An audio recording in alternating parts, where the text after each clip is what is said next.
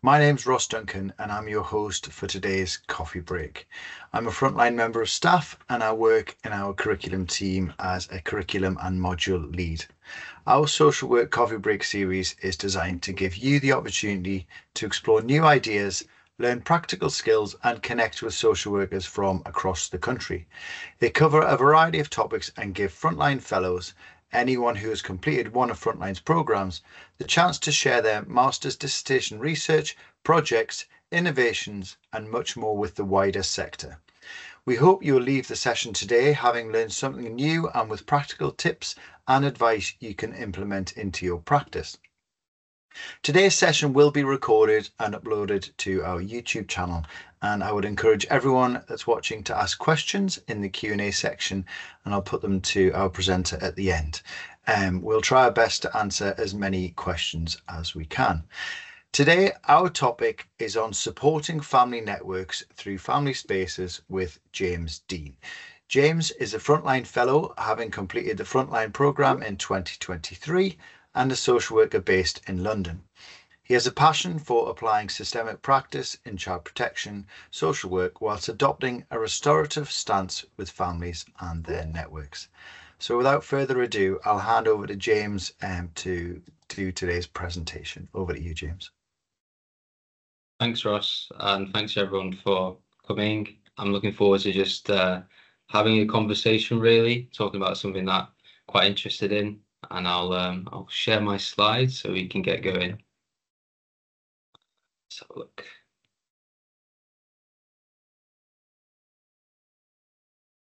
Okay, let me just double check things are okay. I don't want to slow that. There we go. Is that all good? Okay, great. All right. Yeah, I think first thing to say, this is a space for us to think a little bit about how we work with family networks, and I'm going to talk a little bit about the context of working with family networks, about the theories we can think about when working with family networks in family meeting or family spaces, and just offer some of my own experience of trying this out through my dissertation and some of the feedback I got from the families I worked with. I guess the thing I want to say is that I'm not an expert in working with family networks. It's something I'm kind of interested in and something I wanted to apply and really think about. And so I acknowledge that this is just kind of one perspective, and where you are in your different contexts, your different local authorities, or maybe different roles, you might have different experiences of this and the ways in which we work with family networks. So I guess I really want to keep this more like a conversation we can have today, or a conversation you have with people with where you work. I guess the important thing is to really set the context first. So working with family networks is a key outcome now for social care practitioners. So we had the independent review, and one of the outcomes of that independent review was our new national framework. And one of the outcomes in the national framework is building and strengthening family networks. And I think the key words there are build and strengthen. So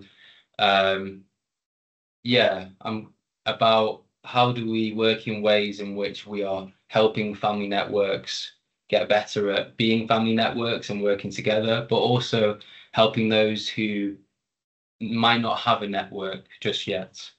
And so there's a real prerogative on us to try and do this and work in ways which will do this. But I guess we have to also acknowledge some of our restraints. So thinking about restraints in our organisation, but maybe also in our social context. So one of the key things I guess I want to think about is around social capital. So there's a little picture there on the things that make social capital. But what we see over society, for a number of decades, is the impact of ideology, neoliberalism, and the value of the individual and the traditional family on social capitals that the families have.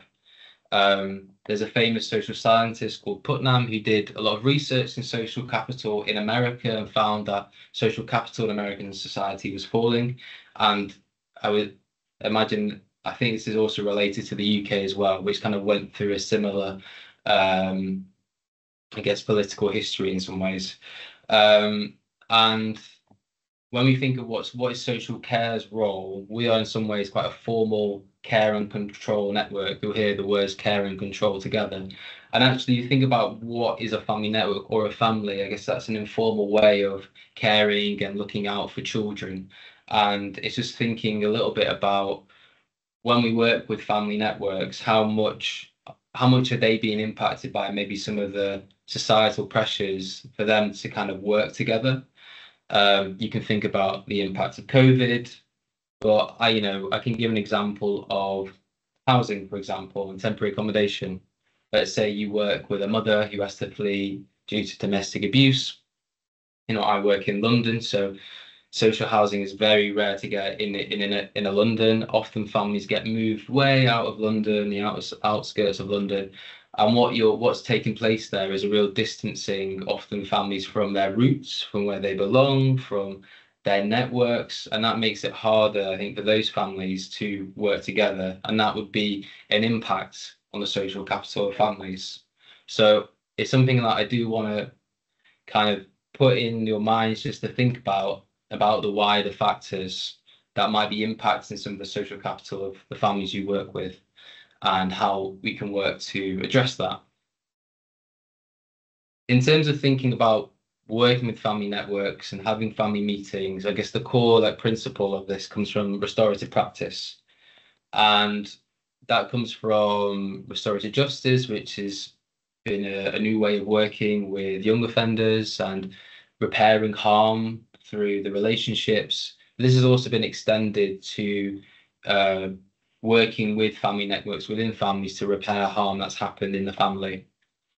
And the roots of this practice come from the Maoris in New Zealand, who were working with white social workers in New Zealand, and the Maoris had a culturally different way of responding to incidents that would happen within their community. And they would deal with situations within their community and an established way of resolving things according to their roots and their culture.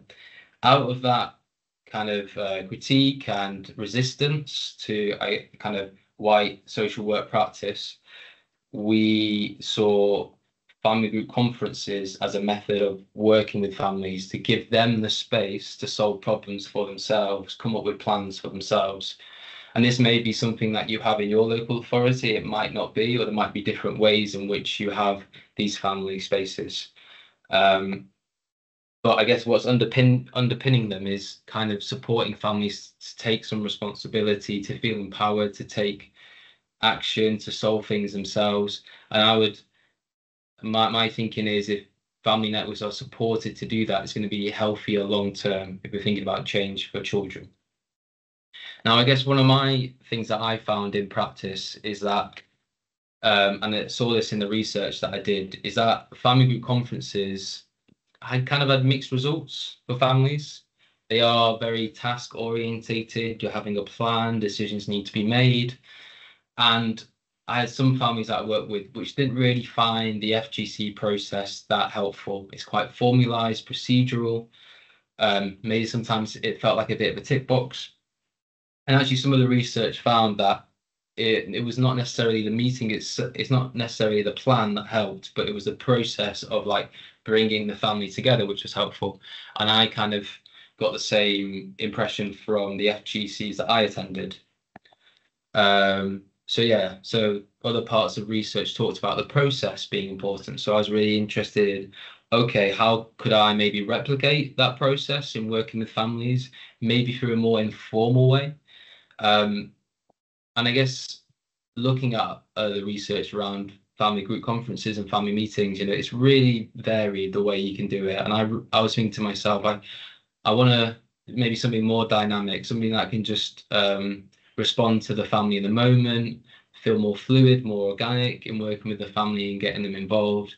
And there's, some research about how family therapists and family group conference coordinators can perhaps lean on each other.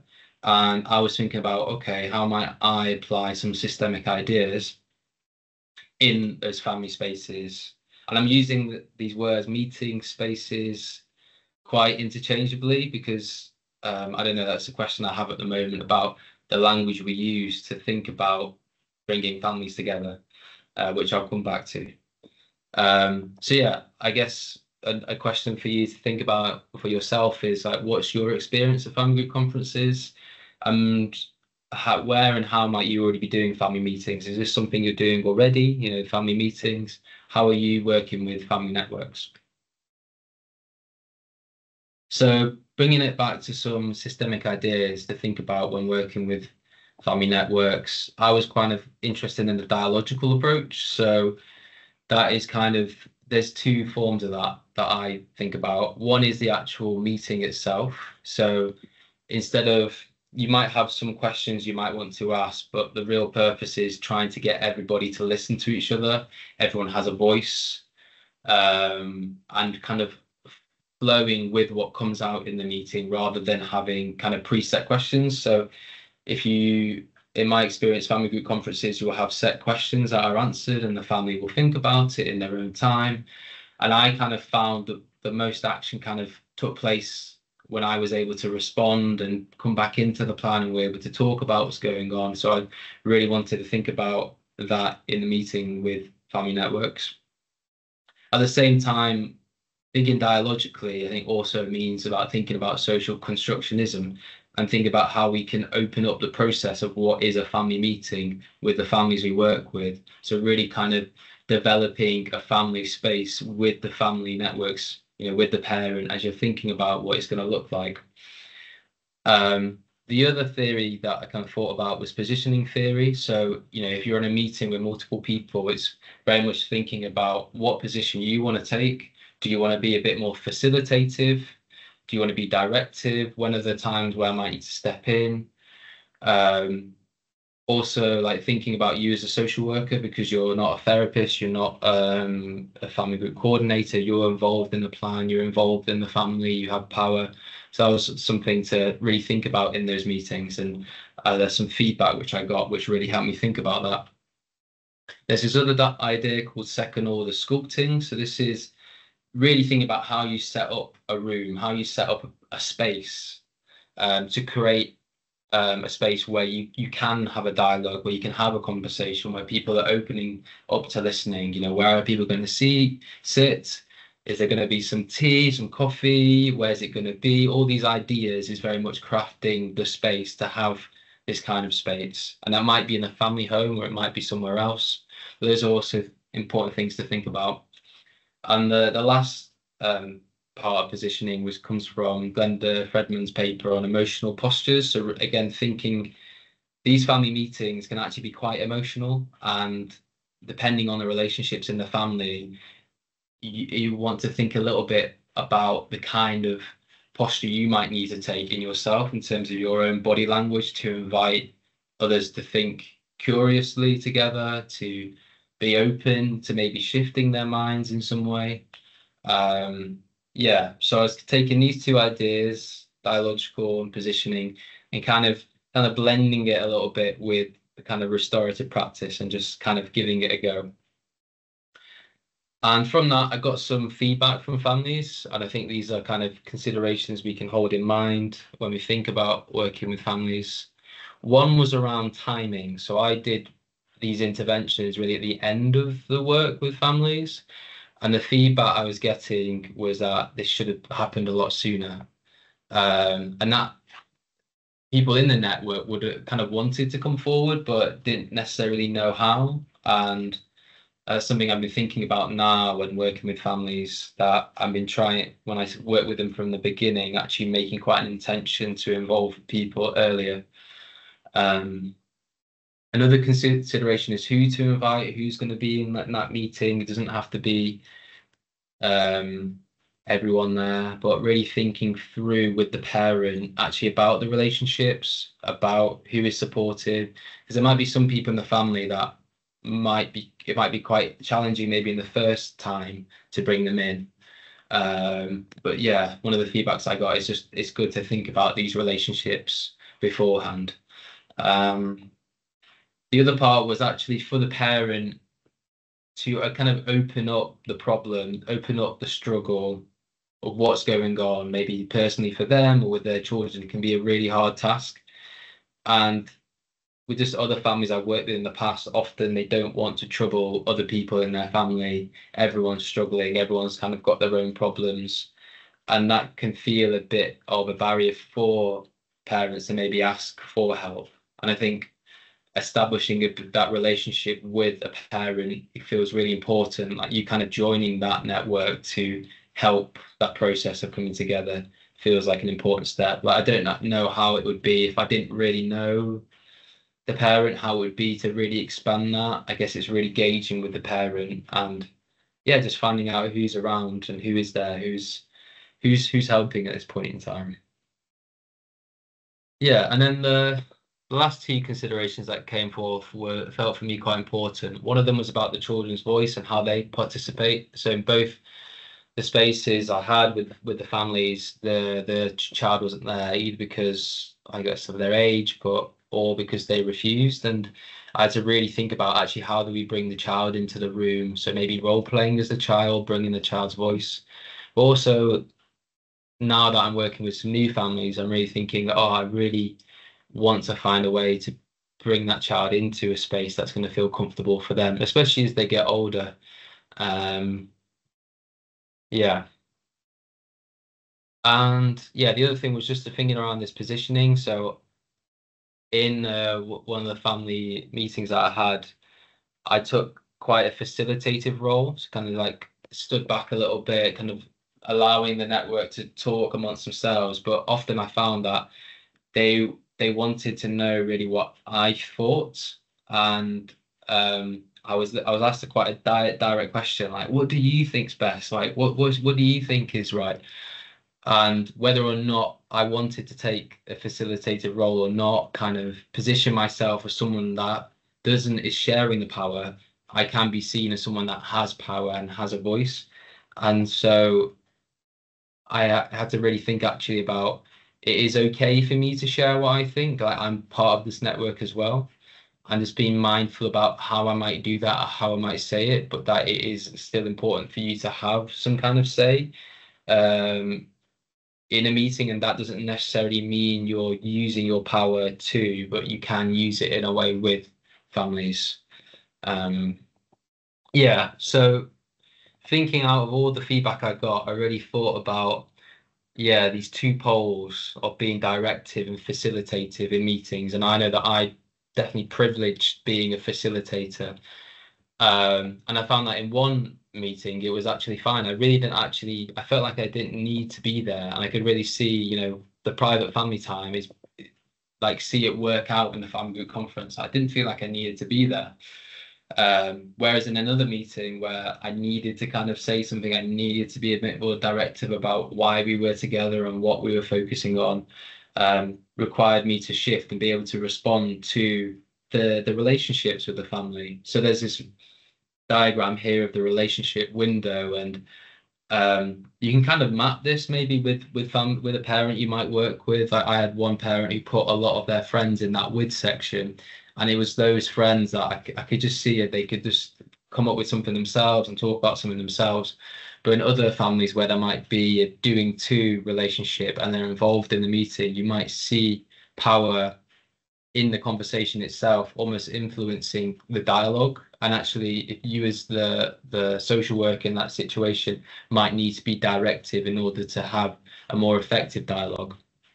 And so I think there's a way of being both directive and facilitative. I guess the facilitative can be a really around, yeah, you can be directively facilitative. That makes sense. Like having a real intention of, yeah, bringing the network together, directing that as maybe an approach that you feel is beneficial for the child, and at the same time in meetings as well, you might need to be more directive in order to really bring it back to the child, which can sometimes get lost in these meetings. So yeah, just being able to adapt and respond. In terms of thinking about any other ideas, family spaces, I've already talked a little bit about thinking about how to map relationships with parents, maybe an eco map, maybe that relationship window. But doing that early on, you can start to build what is the network, what does it look like, and that can really help later down the line. Even if you're in court proceedings, for example, like you've built a relationship with the network already, you might understand who helps and who understands, what's going on for the child and things like this. There are also some good questions you might be able to ask a parent. So this was taken from Richard Devine's blog, which I would recommend. And he did a blog about family networks, and he put down some of these questions which you might be able to ask a parent about the network, who's in their life and who they reach out to, as to kind of help that mapping process. Yeah, and then the other thing is just thinking about when do we have the family meetings? I'm kind of just thinking like, oh, what about if in the first visit I asked to kind of meet, whoever someone in their network who's around. It could be a brother, it could be the grandmother, it could be a family friend. I'm starting to do this now.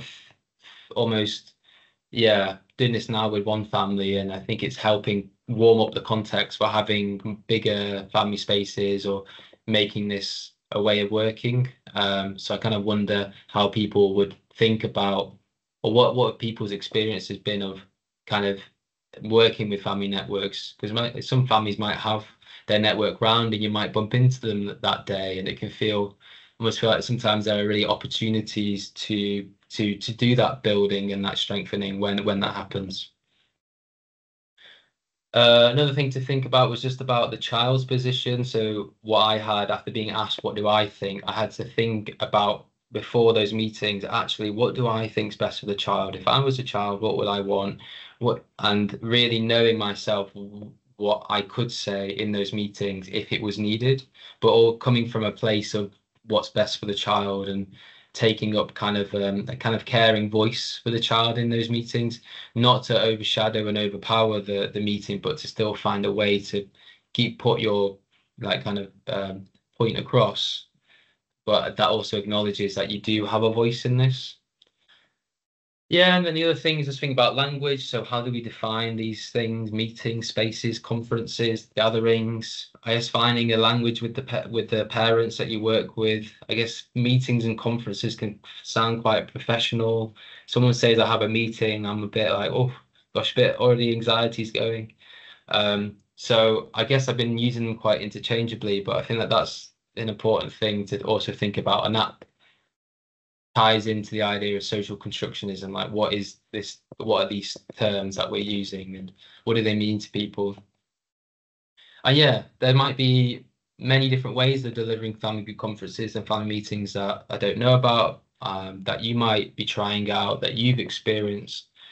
And yeah, I wonder a little bit about what else is there. And I guess that might be something for you guys to think about or put in the chat. So yeah, that's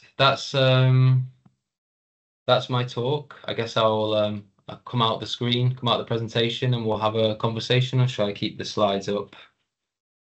Hi James. Firstly, thanks very much. I think it's up to you. You can kind of close the slides down, and we can say everyone. I've asked people in the chat if you want to ask any questions, just please do pop the questions in the chat, and I'll put them to James. But yeah, I think some really interesting things to think about. And I think when I was kind of listening, there was lots of things that kind of struck me, things that were kind of curious. I think a question that I had was how have you found kind of facilitating spaces or networks when there's a much looser structure? Obviously, a lot of our kind of meetings have quite a process, don't they? We have clear agendas, we have kind of roles and responsibilities.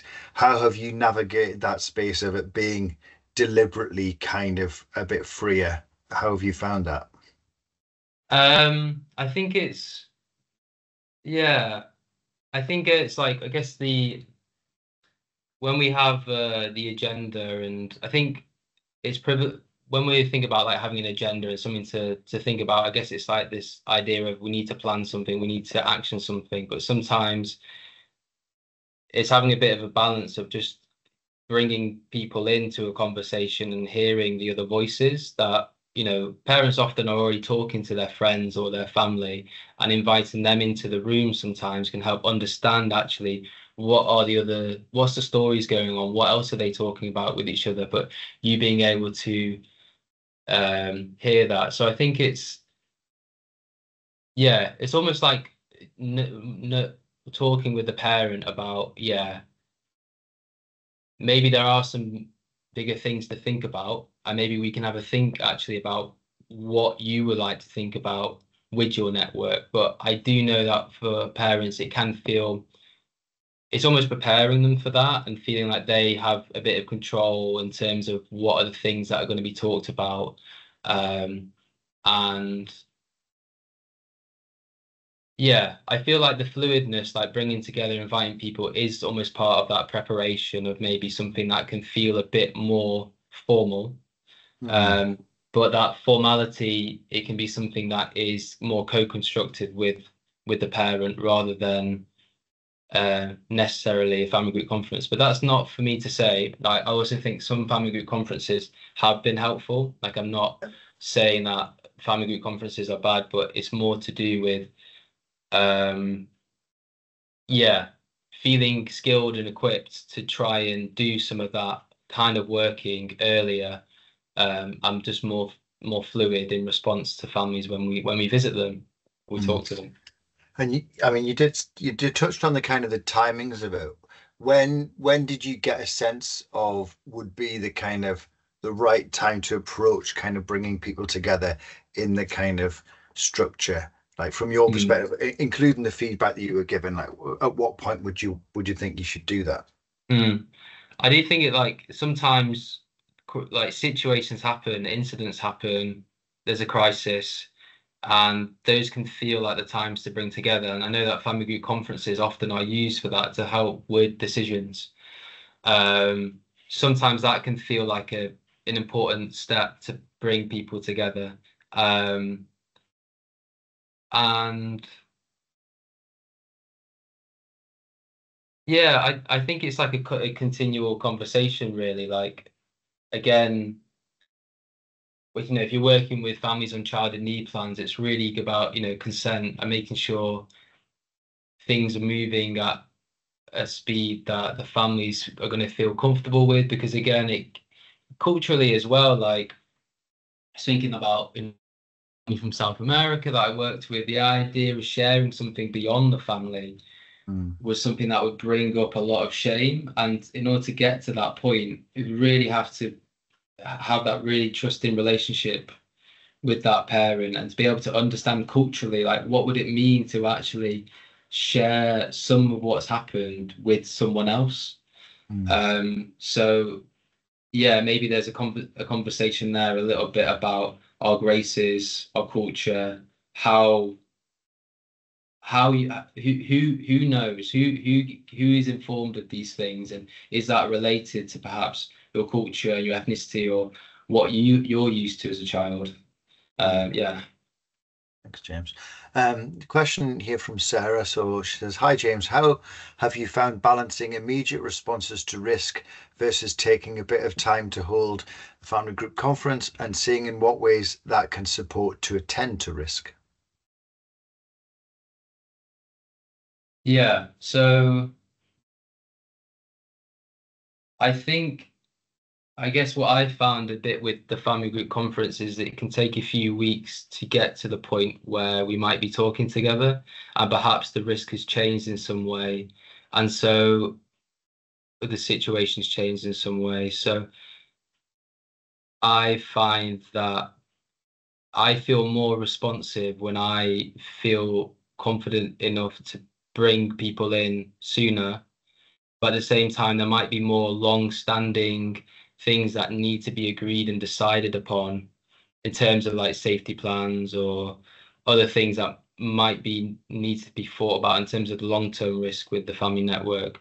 So, but I don't know how it is in other places, like what the process is like to get a family group conference together, and that might be one of the restraints that my organization might have, and that's just yeah, being aware of what is the restraint in my organization, and maybe that's why I've looked at doing this with some of the families.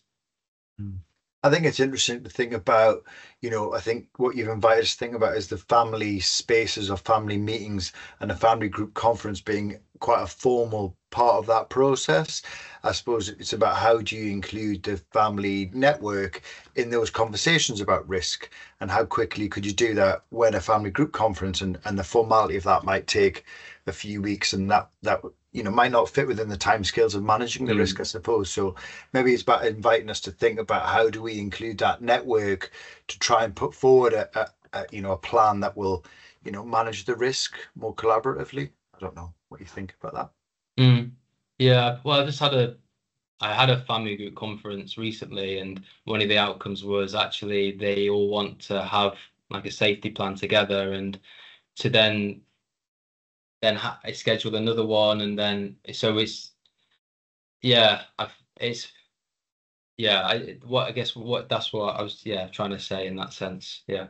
Yeah. No, well, no, just again, just say thank you so much. The 30 minutes has flown by today. 'Cause it's such an Oh interesting well. topic, but thank you again, James, for that presentation.